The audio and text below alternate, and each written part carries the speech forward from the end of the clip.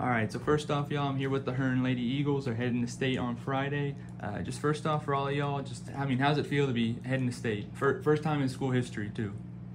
Feels good. Feel like we deserve it. I feel amazing right now. Coach? It's a great feeling.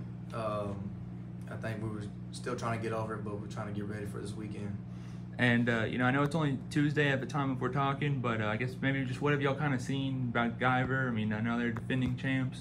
What have y'all just maybe seen from them? What's it going to take for y'all to come away with the win?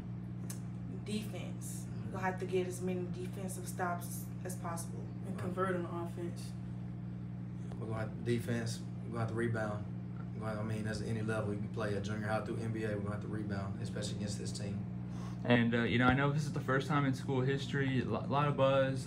What's it just been like around school since you guys got back from Saturday's win? What's it just been like in the community? I mean, is everybody fired I up? feel like I'm on top. I can't even go in the store without somebody congratulate me and give me hugs.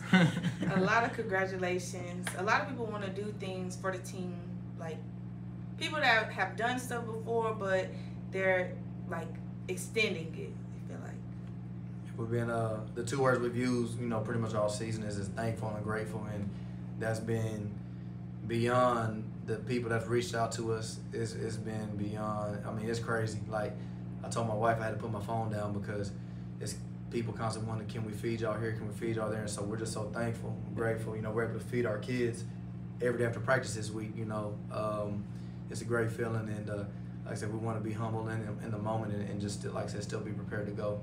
I know it's only Tuesday, but for the players, do y'all have a favorite meal you've had after practice so far? They're about to get it. Yeah, we're about to get it today. and our wings. And then last one, I know, Friday's game would be semifinal, and then next day will be the final. What would it mean to each of y'all if y'all, win them both and come home with state title? A dream come true.